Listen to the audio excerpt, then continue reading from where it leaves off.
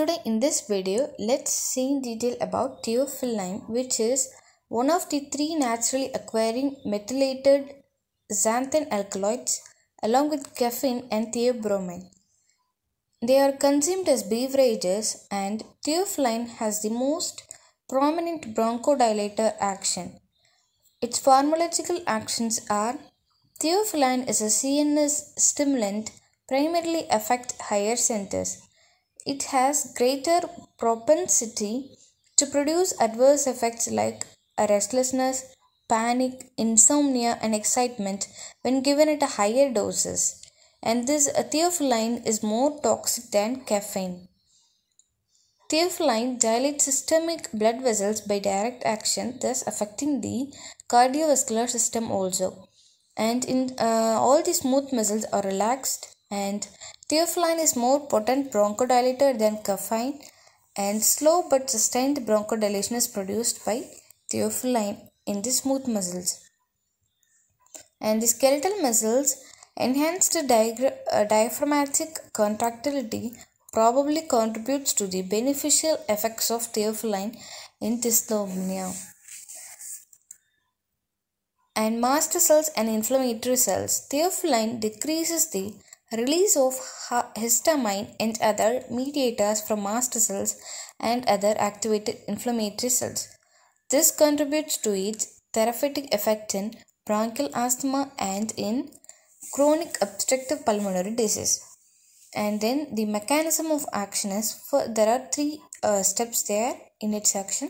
The first one is the release of calcium from sarcoplasmic reticulum, especially in the skeletal and cardiac muscles.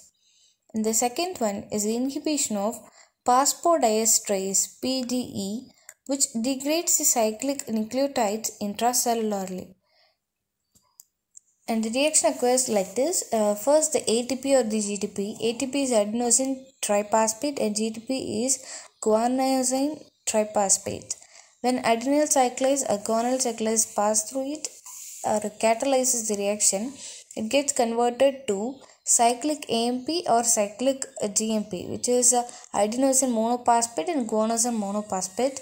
And then after the action of phosphodiesterase, it gets converted to 5-AMP or 5-GMP, but this step is inhibited by theophylline.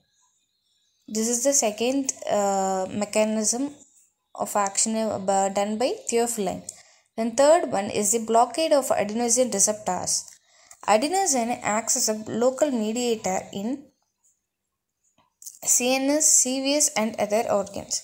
It contracts smooth muscles, especially bronchial, and dilates cerebral blood vessels and depresses cardiac pacemaker and inhibits gastric secretion.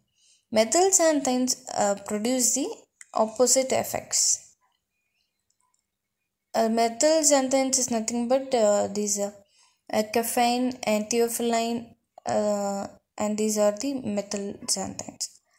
Then adverse effects of theophylline. Theophylline has a narrow margin of safety, and adverse effects are primarily referable to GIT, that is gastrointestinal tract, CNS, CVS through dyspepsia, vomiting, nervousness, tremor, delirium, hypotension, arrhythmias, and convolutions of the brain.